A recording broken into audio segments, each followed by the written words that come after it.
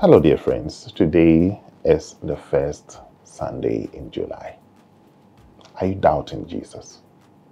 Are you doubting that it shall be well because the economy is getting tougher? The stress is becoming tougher? Things are getting worse?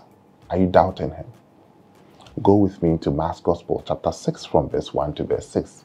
He came to his own, but his own did not receive him. Jesus said, "No wonder a prophet is not accepted in his own hometown." Remember, you are the body of Christ. Remember, he stays in your heart. He comes there every day. But you doubt him. Oh, this is a carpenter's son, we know. Oh, this the Mary, we know. That's him. Nothing good will come out of it. And so when even the Holy Spirit is encouraging you that it shall be well, deep down your heart where Jesus stays, you tell yourself, oh, it's just one of those things. You go to church and there's a message for you that it shall be well and things will be well. You're like, oh, it's very encouraging, but I go to church every day, I listen to it, and I come back the same. You reject Jesus. And so we doubt him.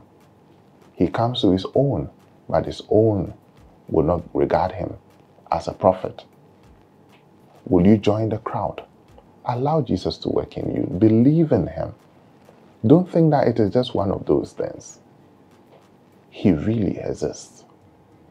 What is it that you are going through? Allow him. He comes your way.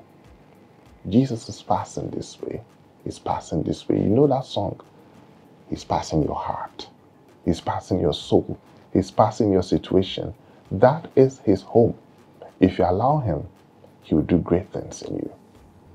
Think about this and allow Jesus. Try it. Shalom. Peace. I'll come your way another time. Bye for now.